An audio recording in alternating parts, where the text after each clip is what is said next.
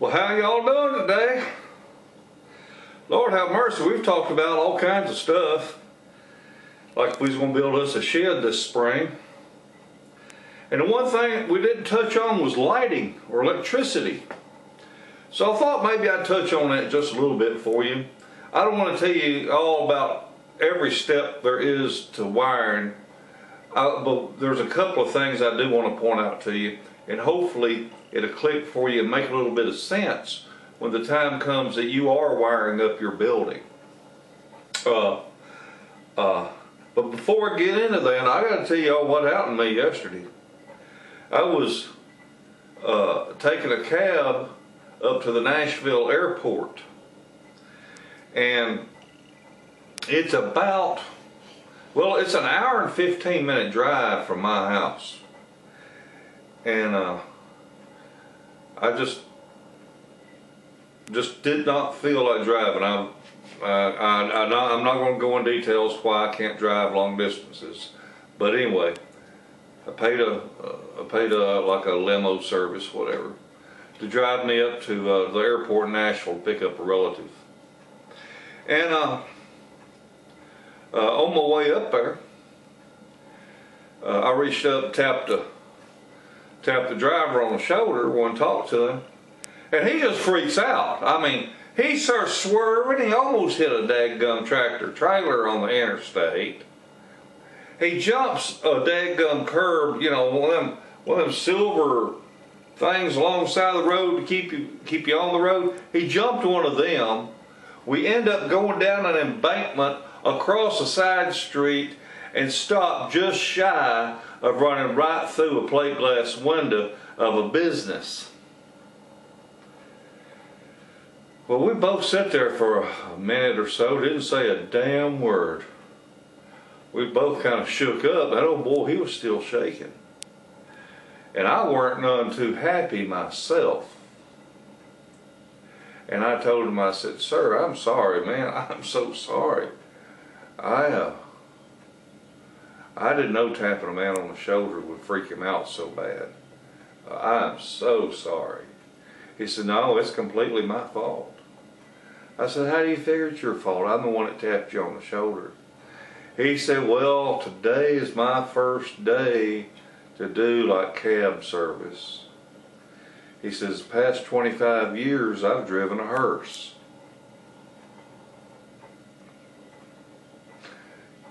That's a joke, you know, like a funny one, only different.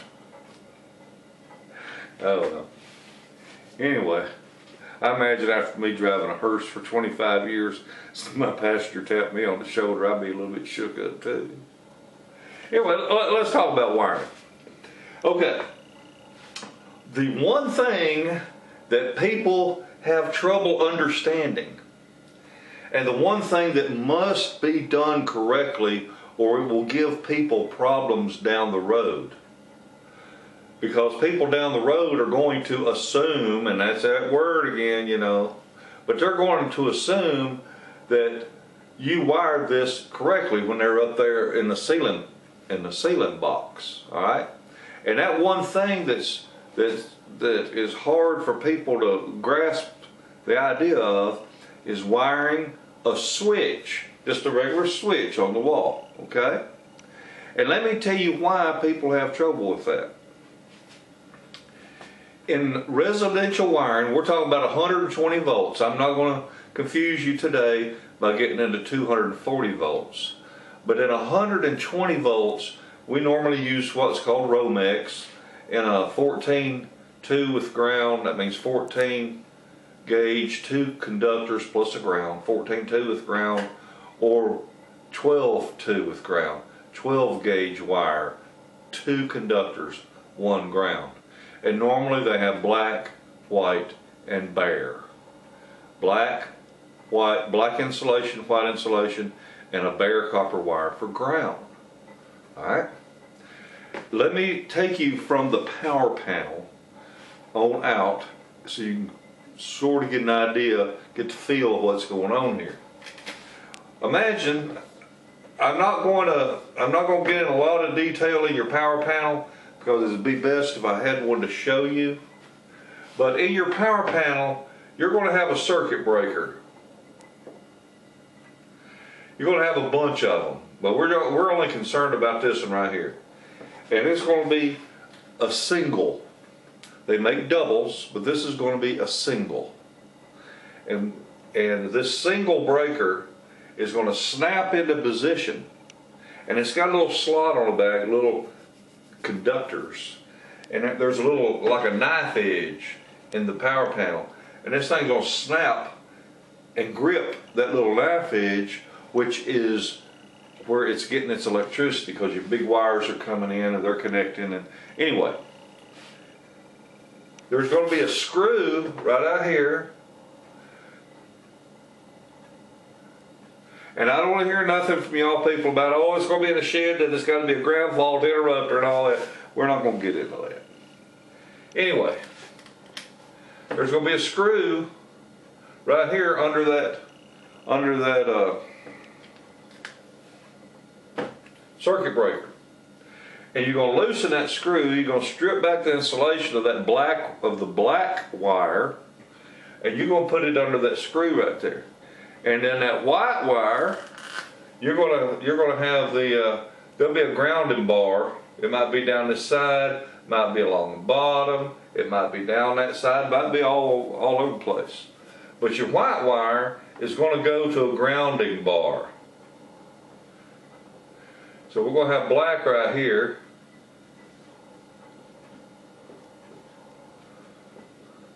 And a white wire is going to go to a grounding bar. And your bare copper wire also goes to a grounding bar.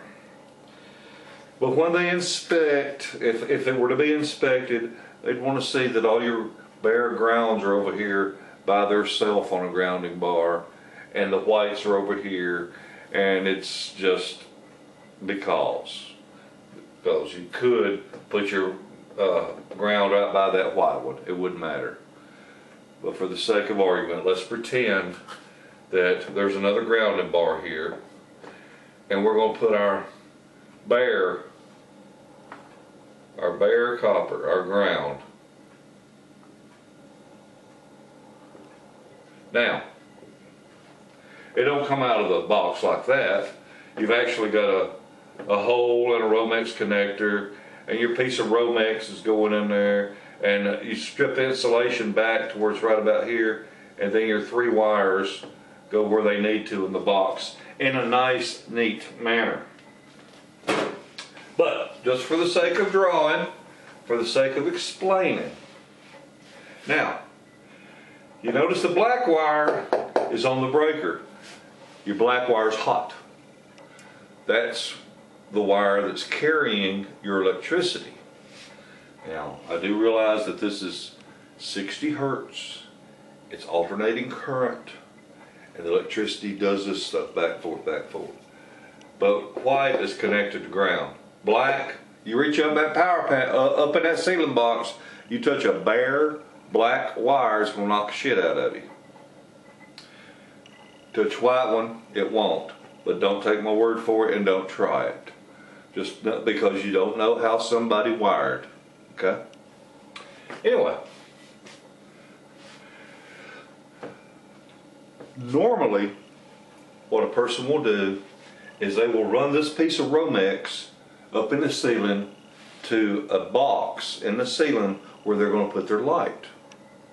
And then they'll run wires out of that and drop down in the walls, okay, for outlets, if you're going to have it on this one breaker. So let's do that. We're going to say this is our ceiling box. This is where our light's going to be, okay?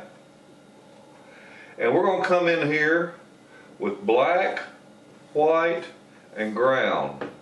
Black, white, and ground. Black ties to black, white ties to white, ground ties to ground. Okay? Now you've got you an outlet down here. You got you a 120 volt outlet.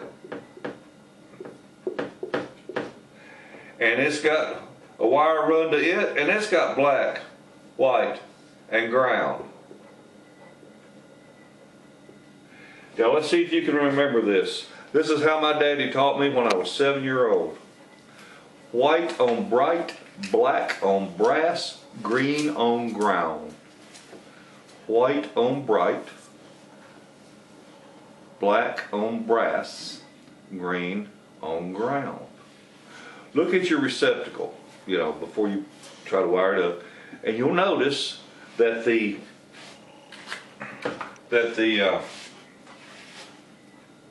see which one's which. So let me look at it a minute. I think it is. Anyway, you'll notice, anyway, whichever one it is, the bigger slot is your neutral, is your white. And on that side of your outlet, or receptacle rather, you should see silver screws. And on the other side, you should see brass colored screws. White on bright, black on brass, green on ground. So you wire up that outlet. And that black wire comes up here, and that white wire comes up here, and that bare ground wire comes up here. Okay? I'm gonna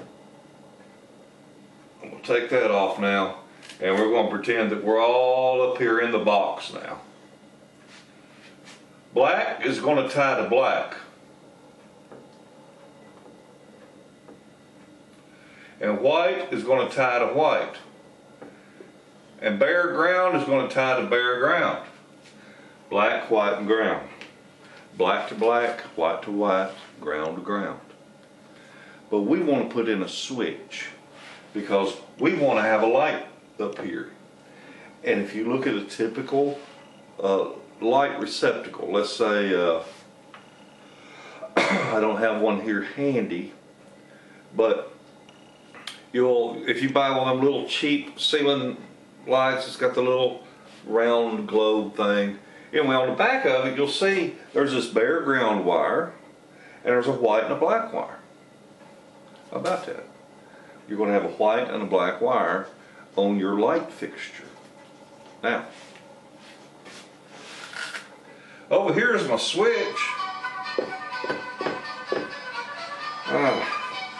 Damn, I hate them damn telemarketers.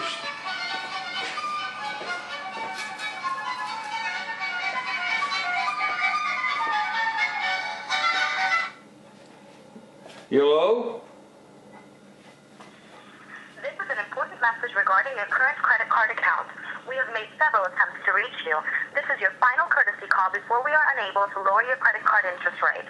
Press 1 to speak to the Member Services Department, or press 2 and your eligibility to lower your rate will expire. Please hold while I try that extension. I hate these son of bitches.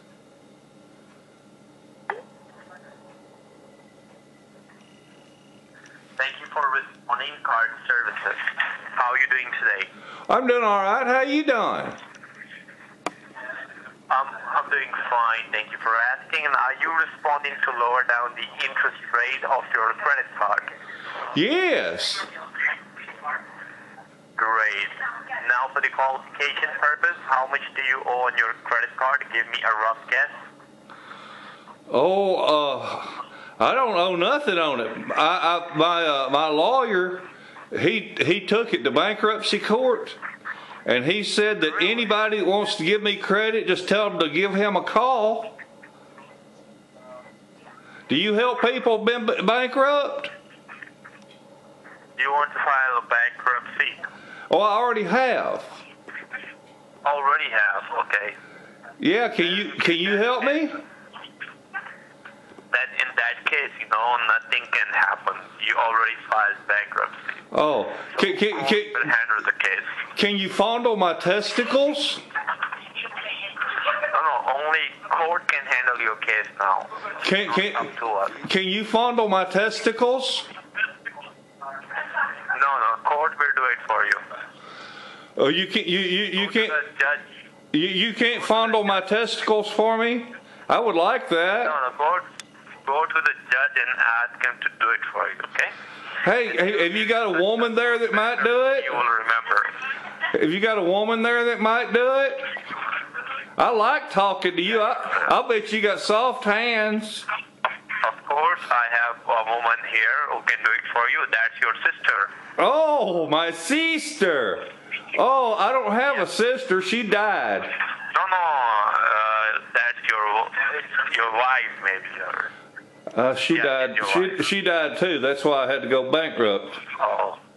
So I ain't got nobody playing my testicles. I thought maybe you would. And you see, I've got your phone number, and I'm tape recording and video recording this. So guess what?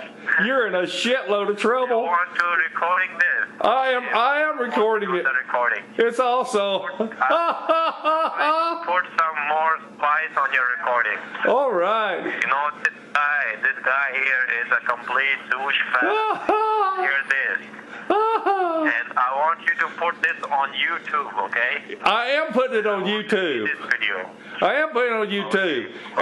And you can watch it on my channel. My channel is called Doing It Cheap. Okay, I will look into the channel. Please tell me one more time. What is the channel? I will subscribe as well.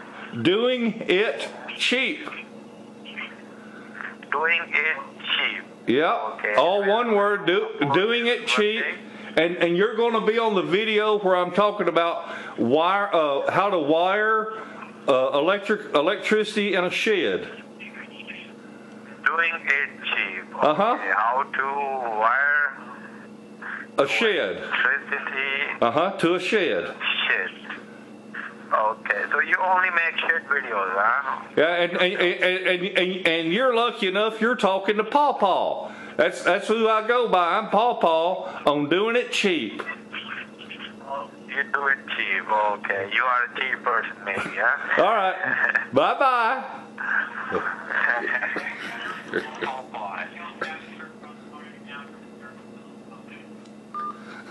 Yeah, motherfucker. Oh. Woo-wee. I wonder if I can get that guy in trouble. Knowing what that last number was that come in here. Let's see, I'm going to tell everybody what that number was that I just got if I can pull it up. Call log.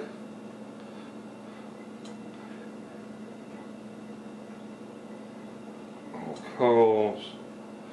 That number, if y'all want to have fun with them, that number is 704-998-4877. 704-998-4877. Them sons of bitches.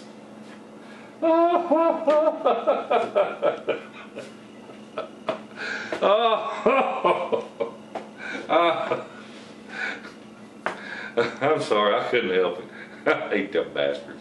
Right in the middle trying to do something, they call and interrupt you. Shit.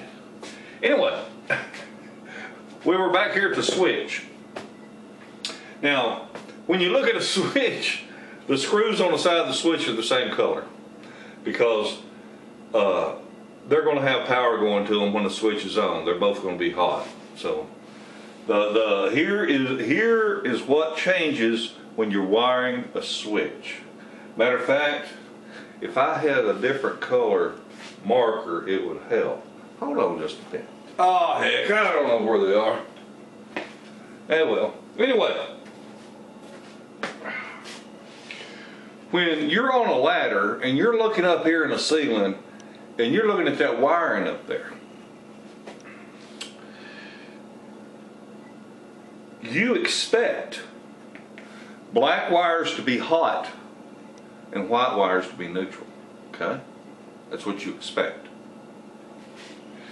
When we wire a switch, use that same Romex. We got that black wire, we got that white wire, we got that ground wire. But when I go to put that light fixture up, I want that light fixture controlled by that switch, okay? And when that switch is turned on, there should be a black wire that gets hot. When I say hot, I mean is energized. There's electricity on a black wire for my light fixture when I turn the switch on. All right? And when I tie my white wire in and my ground wire in, they're supposed to be on neutral. Well, the way we accomplish this, the way National Electric Code or whatever decided that we could get by with using Romex without having to buy special wire, is they said, here's what we'll let you do. You got your black wires tied together right here, and you might have 5 or 6 receptacles. You might have 5 or 6 wires tied together under a big wire nut. They're all black. Well, on my switch, I'm going to tie my white wire to my black. This is the only time in your entire house you will see a black wire tied to a white wire. It's for what's called a switch leg. So when I tie my white wire to the black and I turn my switch on, all of a sudden my black wire now is hot. Okay? So my white wire comes in here and ties to black. My black wire is just hanging out. It's cool, man. We're all good. And my ground wire is tied to ground. And what do I have left? Well, I've got white that I haven't touched, and I've got my black wire from my switch. So you take your light fixture and you tie the white wire on your light fixture to your white wires. And you tie your black wire from your light fixture to this black wire from the switch. Okay? And then when you turn your switch on and off, this black wire will energize and de-energize, be hot and off, on and off, because your white wire came in here and tied to the black. I hope I was able to illustrate that to you to where you understand it. It's you may have to watch it a time or two because it's a strange concept to grasp. I hope I explained it well enough. But like I said, this is the only time you're ever going to see a white wire tied to a black. And this also helps a person, if they're up there looking, helps them identify the switch leg, because they can take that wire and they can say, okay, there's a white one and it goes right here, and right here in the same insulation is this black wire. Oh, okay, so I can take my white wire, here's my black wire, and I can pull it out of the ceiling box if I want to, because I'm able to identify it. But regardless, that is how you wire a switch. So then I come in here with my pretty light, and I tie black to black, and I tie white to white, and I tie ground to ground if there is one, and we're done. Okay? Well, I hope that helped you. Hope that was about clear as mud. I could draw a nice, neat diagram, I guess, but hopefully by me talking to you as I was doing it, it made sense. I guess in the closing credits, I'll show a better drawing of it.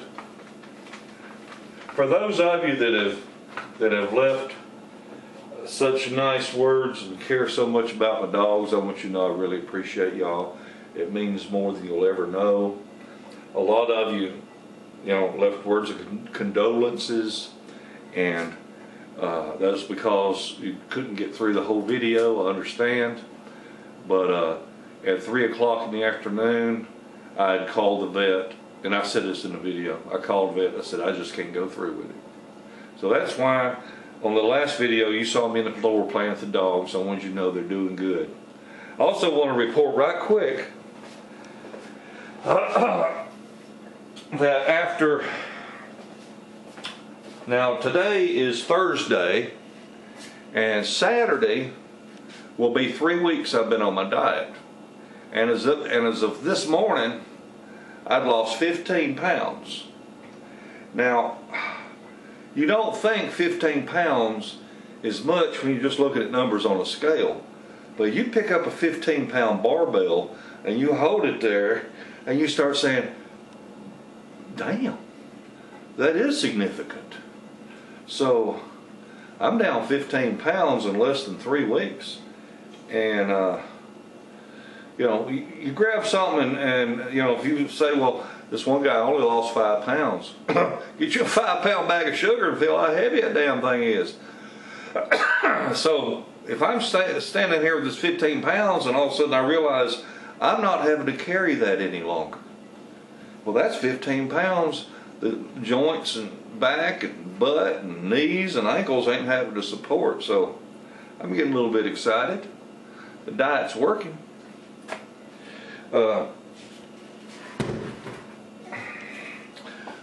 Anyway, my God, what a rambling conversation this has been. Well, y'all have a wonderful day and a better tomorrow. Bye.